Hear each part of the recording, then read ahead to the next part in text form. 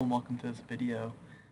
We will go over signing up a distributor already having another distributor's information entered.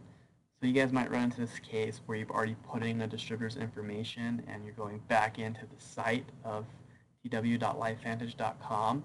And when you do an enrollment, you'll probably notice that that sponsor's information is there that you previously used. So I'll go ahead and click on this link, Join Us. And you'll notice that it says a sponsor in there, and I might not want that sponsor. So what I'll do is I'll click on this icon in this left-hand corner, and what it will do is it will clear out our information. So if you're doing continuous enrollments, what you'll want to do after you sign up an application, so once you go through here and I'll just enter in some data.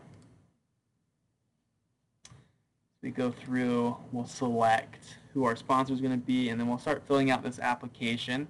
I'll skip through this process and I'll continue the next video after I've submitted the form and I'm at the Welcome to LifeVantage.